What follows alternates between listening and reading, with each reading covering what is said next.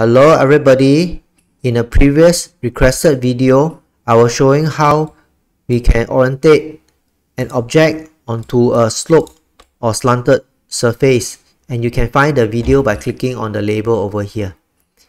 In this video, I want to show how we can achieve the same result using a different process. Okay, let's start. Let me delete this and turn this to the shaded mode. Okay, the first thing that we'll need to do is to establish the center, the new center on the surface that the object will be oriented onto.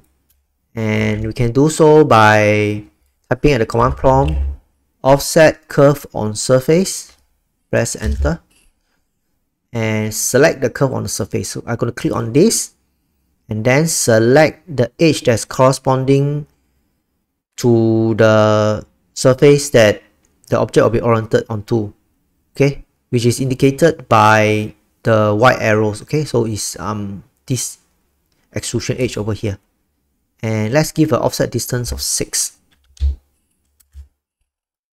Okay, and then we need to repeat the same process, but this time round we have to offset this edge at a distance of 6 units onto this surface. And if you cannot remember the command, we can always go to the curves tools toolbar and click on this icon over here. Okay, select curve on surface. So this is the curve. Make sure that we are selecting the correct extrusion edge that is corresponding to the surface where the object will be oriented onto, which is this extrusion edge as indicated by the white arrows. Okay, and let's give a value of 6 again for the offset distance. Okay, so now we have established the new center, which is the intersection of these two curves. Okay, and now we need to orientate this onto this surface, and we can do so by using the orient 3-point command. Okay, orient 3-point command is this one over here. Okay, and when prompted to select the object to orient, this is the object. Okay, going to press the enter, and now Rhino prompts me for the first reference point, and my first reference point is the center of its base, which I can do so by going to the object snap and enable the center and hover close to the edge to establish the first reference point, which is the center of the base. Okay, and now Rhino asks me for reference point 2, or the second reference point. So by pressing and holding the shift key to turn on the orthographic mode, I'm going to establish the second reference point, which can be anywhere along here. Okay, so I'm going to click on this, and now Rhino prompts me for the third reference point, or reference point 3. I'm going to press and hold the shift key to establish the auto mode again, and then click anywhere along here. Okay, and now Rhino will prompt me for the first target point, or target point 1.